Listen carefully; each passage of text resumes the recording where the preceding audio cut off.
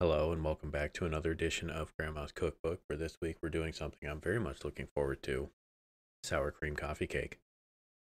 I don't particularly remember if I've ever had this. Might have.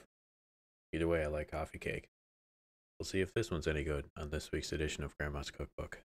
First thing we're going to have to do is make the nut filling, which the recipe states: in a small bowl, combine 1¼ cups of chopped walnuts, 3/4 of a cup of firmly packed dark brown sugar, and 1 teaspoon of cinnamon. Mix well and then set aside. With that setting aside, we are going to make the cake part, which states: in a medium bowl, sift together 3 cups of flour, 1 tablespoon of baking powder, 1½ teaspoon of baking soda, and 1/2 teaspoon of salt.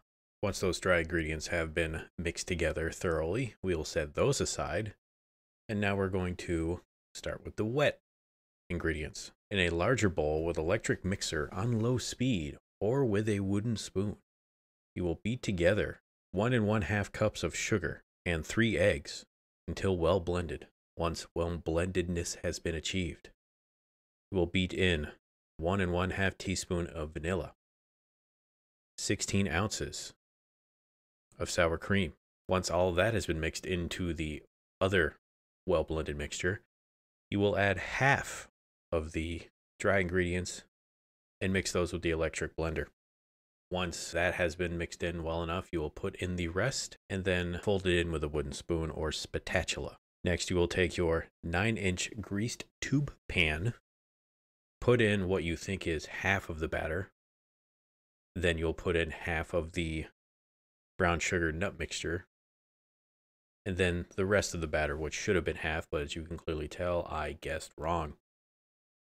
And then once that batter's on top, you put the rest of the nut batter on there. Then you will take a little knife, cut into it to help marble the coffee cake a little bit. Throw it in an oven, preheated to 325 for 65 to 70 minutes. And there you go. Sour cream coffee cake. Now you're going to want to let this cool as best you can before you actually eat it. You know, take it out of the tube pan, put it on a wire rack, let it cool, and then dig in. How's it taste? This one's really good. Again, Grandma really liked walnuts. This might be a little too much walnut. Maybe cut back 1/4 cup, maybe even half a cup. But yeah, I would very much recommend you make this sour cream coffee cake. Thank you all for watching.